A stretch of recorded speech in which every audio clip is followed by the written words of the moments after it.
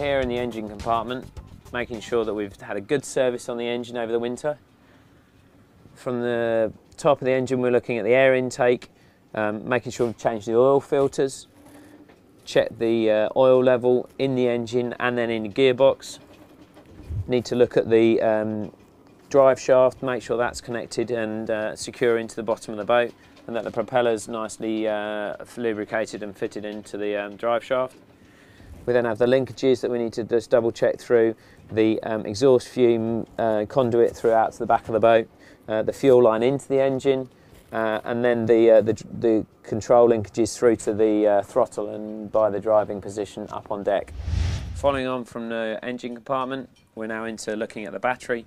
Connections from engine to battery, obviously very important to make sure they're clean, well serviced. The level of acid in the battery, important that we can then make sure that's up to the required level, and also that we have a good charge on the battery for when we first go on the water. Moving forwards, we then have the compartment with the fuel tank, and then there's a fuel filter down here. Further up into the fuel tank, we have the sensor for the depth of fuel in the tank, and also the earthing to make sure that we don't end up with any static electricity issues.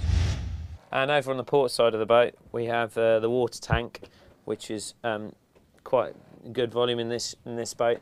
Obviously, if we're doing offshore passages, then we need to make sure that this is all well sterilised and disinfected prior to going away. And then we've got a little sensor on here to also monitor the level of water inside the tank as well. Now we're sat at the navigation area, then we need to double check all of our instrumentation. And that's everything from navigation lights all the way through to the instrumentation that we use up on deck for depth, speed, compass, etc. Back to the table, we've got a VHF radio for all our communications. Some boats also have a normal stereo radio.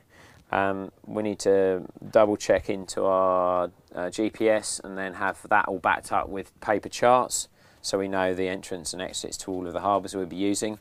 And that all depends on tidal information, and our Reed's Nautical Almanac is the way that we know the tidal information for each harbour we go to, and also for the year and each day during the year, so we know what times of the tide and the heights of the tide as well. The final safety feature that we need to focus on is the gas. We obviously have gas for the stove, and some boats have gas for a little heater. The gas cylinder needs to be outside in a self-draining locker, so there's no chance of any infiltration of gas inside the boat.